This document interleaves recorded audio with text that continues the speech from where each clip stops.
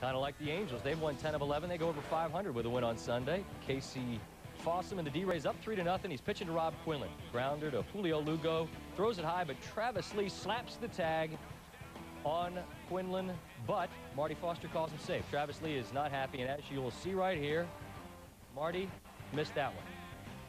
Joe Maddon has some words for Foster, and Foster quickly gives him the gate. They jaw a little bit. Then Travis Lee gets into it. You invent something like inward singing.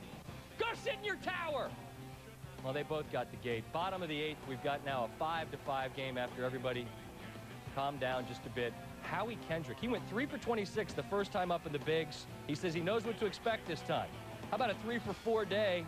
And Howie brings in Eric Abar to score. Angels take a 6-5 lead. They win the game by a score of 7-5. And the Angels, who are sputtering around just a little